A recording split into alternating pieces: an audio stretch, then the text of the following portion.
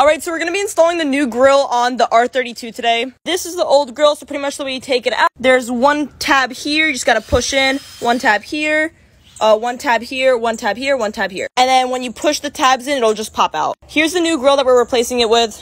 It's from Driver Motorsports. So first, you actually have to drill into here, and then drill right in here so that it fits perfectly.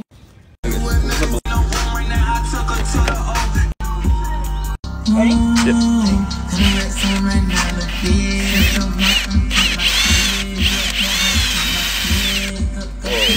I have it the right way. Sus.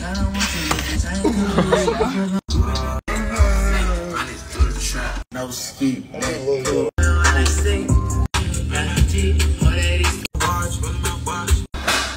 All right, it's finally in. All we gotta do is get these painted in the future, but right now it's looking clean.